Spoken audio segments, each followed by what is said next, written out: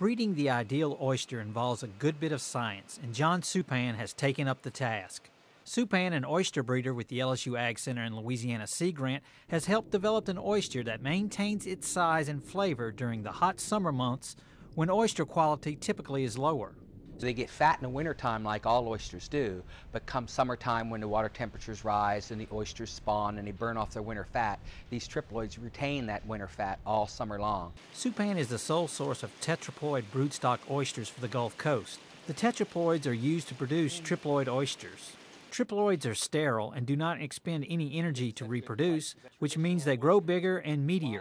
When you take a sack of oysters in Louisiana and you shuck them, you'll end up with 10, maybe 12 pints of meat. But come summertime, when you shuck a sack, it may only yield 4 and 5 pints of meat because of the spawning. Triploids don't spawn, so the meat yield stays the same. While some consumers might find the science behind these oysters less appetizing, Supan is quick to note that there is nothing unnatural in triploid oysters. The chromosomes that are in those oysters, in triploid oysters, were there already.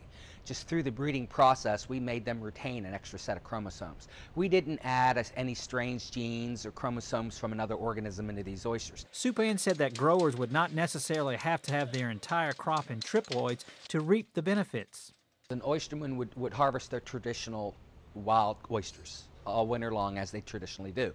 But come May, beginning of June, when that meat yield starts to drop from spawning, they would switch over to their summer crop, so their meat yield stays the same. Supan is also looking at growing oysters in cages and is finding that both survival rates and growth rates exceed those grown traditionally on the water bottom.